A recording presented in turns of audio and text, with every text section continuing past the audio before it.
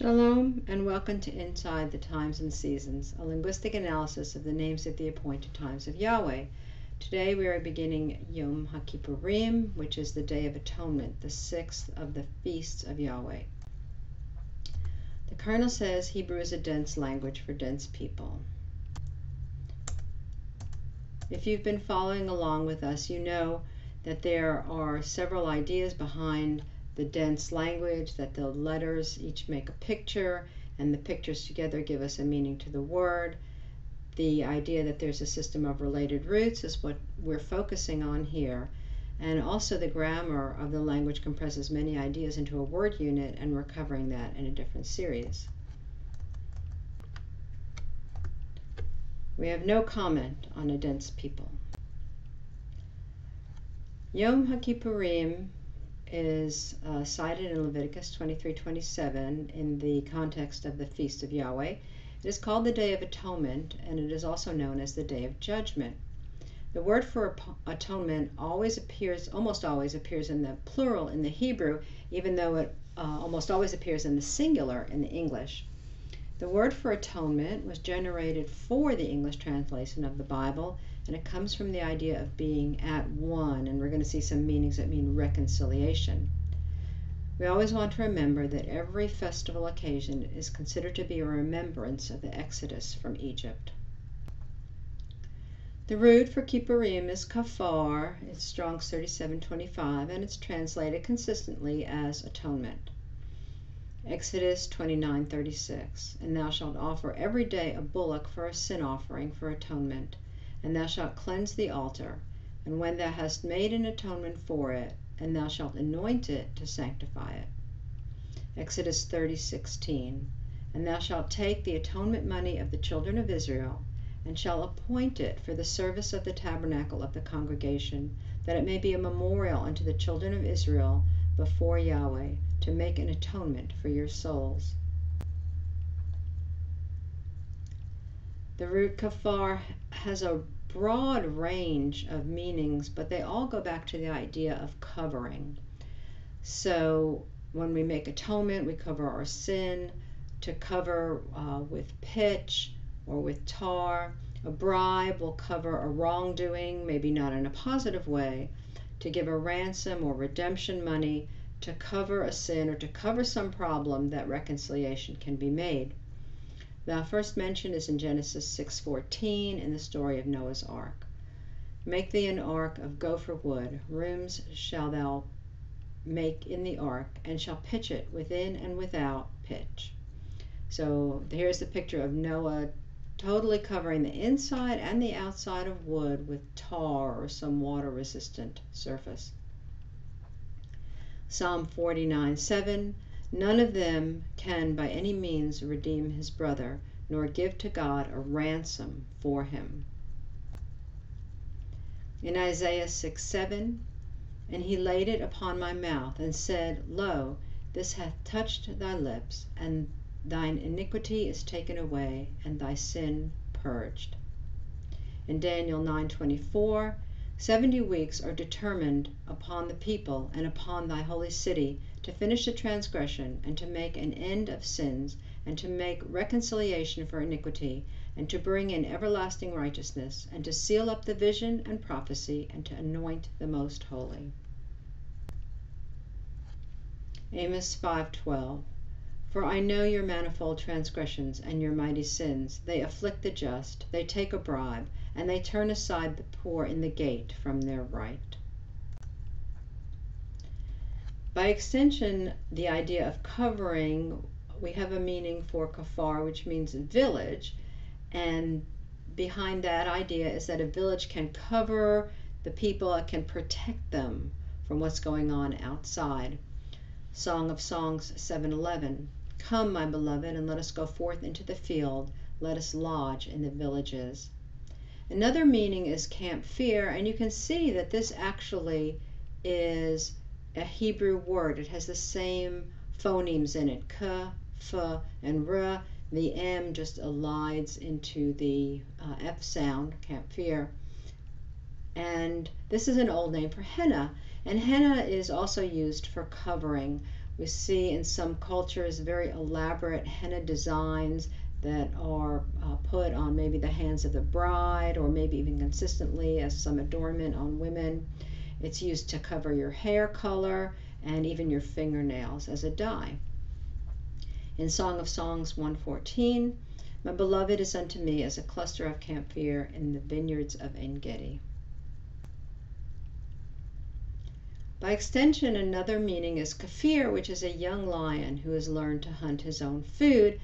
And the idea is that once he's old enough to do that, he's old enough to cover and protect the pride of lions, the group.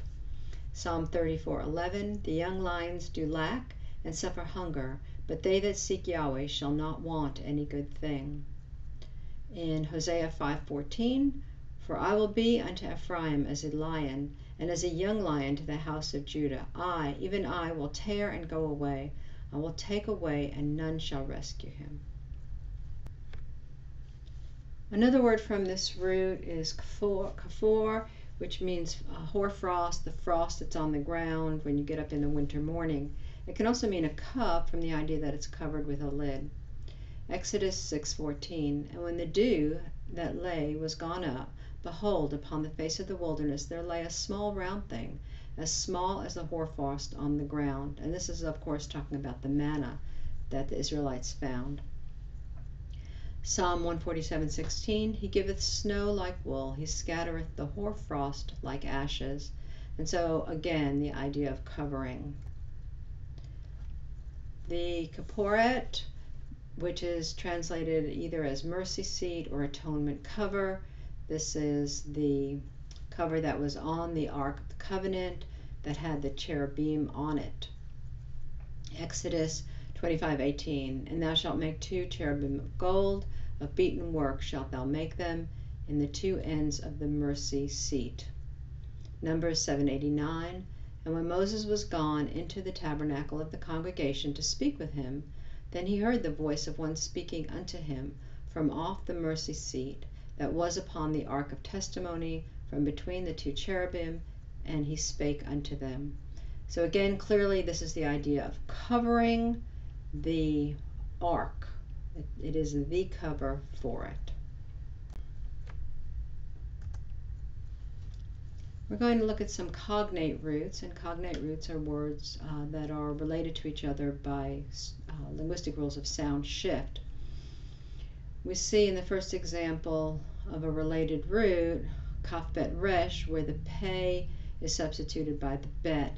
And these are letters that are considered to be labials. They're made with the front of your mouth, with your lips, p, f, and they switch back and forth. In languages you might be familiar, for example, people who speak Spanish, they don't really have a b and a v, like a b and a v, but those letters are frequently interchanged.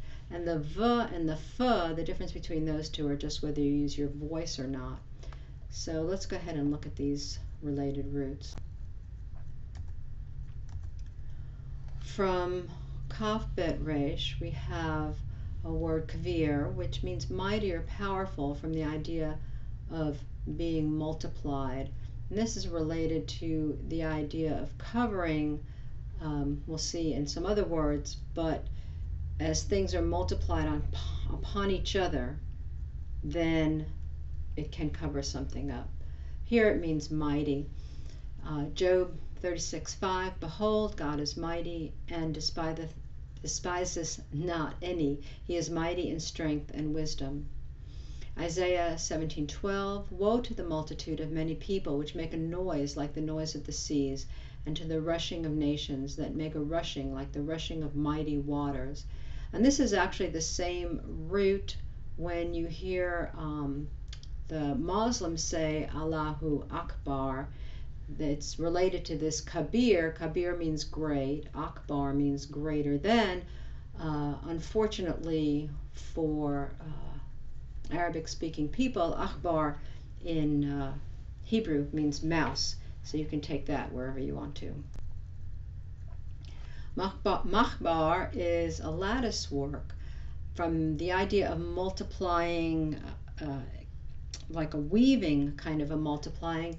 It makes a lattice work for either sifting or winnowing.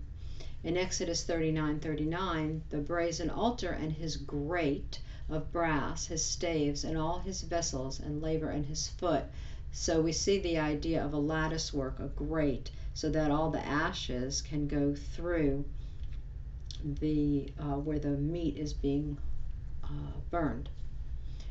In Job 36:31, it has more the idea of the abundance. For by them judgeth he the people, and giveth meat in abundance. He multiplies it. Another root, if we substitute the kuf for the kaf, and they're both the same sound, we get kever, which means a grave, or the verb to bury.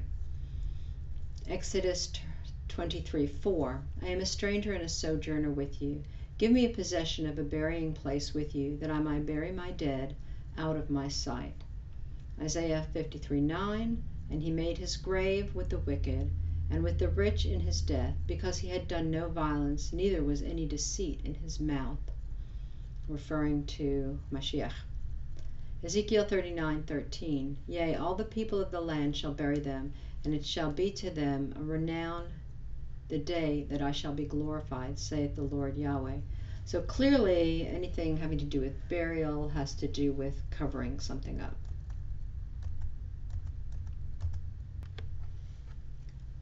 Another root is gimel pei resh, and that's a substitution of the gimel for the kaf.